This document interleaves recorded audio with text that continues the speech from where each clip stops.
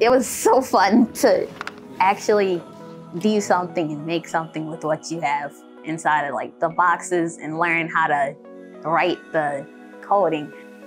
The United States is facing a massive shortfall of computer science engineers. In our high schools, we have a very large number of students who would benefit from studying computer science and be able to then move into the workforce and fill those positions.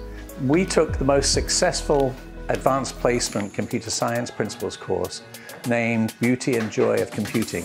We added robotics and computer control activities to the curriculum in a way that actually introduced the students to real-world robotics, where they were actually controlling systems and devices in the real world. The ExCITE program is a really great example of a CS4All project that uses an innovative AP computer science principles curriculum, teacher professional development, and hands-on design-based activities to engage and encourage students to pursue computer science. I think every school should have a computer science course, and especially AP computer science principles. At the high school level, we have to encourage kids to even consider this as an option, especially kids from diverse populations. Most of my kids are Black and brown, and it's a reality that a lot of them need a lot of encouragement to even consider this as a possibility. As one of the few people in Congress with a background in science and engineering, I know how important it is to learn computer science. And as a father, I know that encouraging innovation doesn't just mean my boys are spending their afternoons playing on tablets or smartphones. By learning computer science, they're learning how to design and build the next generation of technology and devices. A lot of students have a fear of computer science, but because we use a program that's very intuitive and it's student-based, they learn that, hey, I can program, I can make these wild designs, I can make these games. Because a lot of times when they see the microprocessors and the little pieces, they're scared that they're gonna break them. They're scared that they don't have the knowledge to be able to program a motor or an actuator or a light to blink and twist and turn.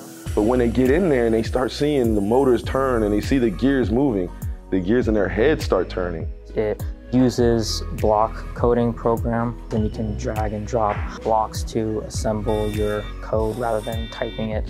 But it also allows you to get involved with control systems, connecting to external devices and getting them to move around and light up, and really allows you to explore it without having to know a technical basis.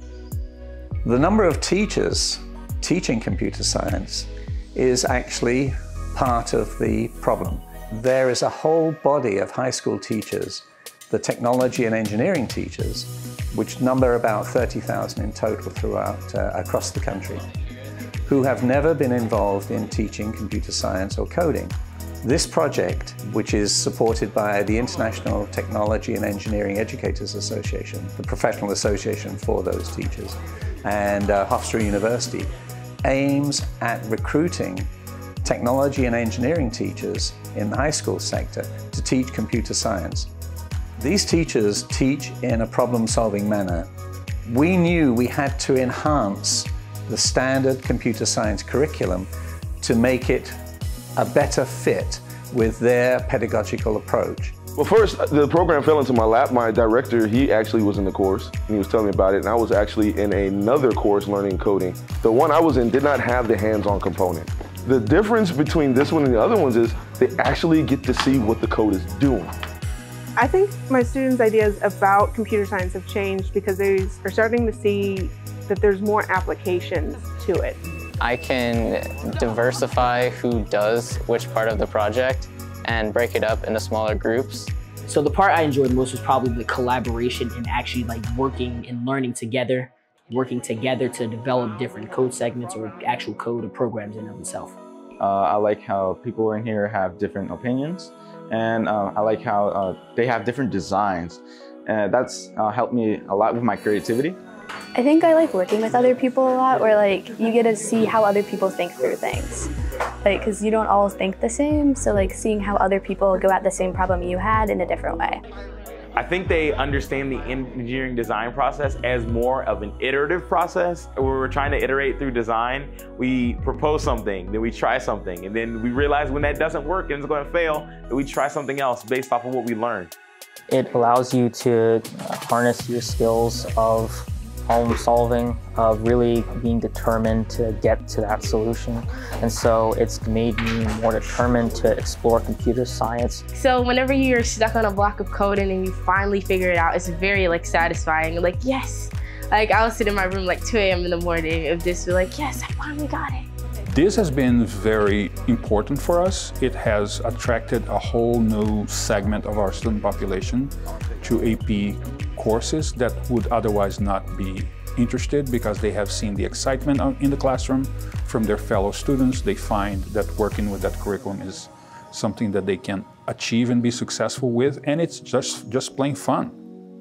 Students in the ExCITE program are genuinely engaged in the complex computing challenges they get to tackle in class. ExCITE fosters a passion and excitement about what students can do with computing. One major goal shared by ITEEA and the ExCITE leadership team is to broaden access to high-quality advanced placement computer science instruction by delivering professional development to technology and engineering teachers so they can effectively teach such courses. ITEEA is excited to continue the important work set forth by the ExCITE project, and we look forward to improving the teaching and learning efficacy of computational thinking for all students. I'm proud of my students when I see them doing different things and making different programs. They'll ask me, hey, can you check this? And I'm like, whoa, wait a minute now. This is a little more advanced than what I'm doing, and that's awesome because now the students become the teacher. You have to fail to get it right. So when you fail and you try again, and then you fail and you try again, and then you actually get it, my heart is so filled when it's done. Like, I feel so happy when you just win.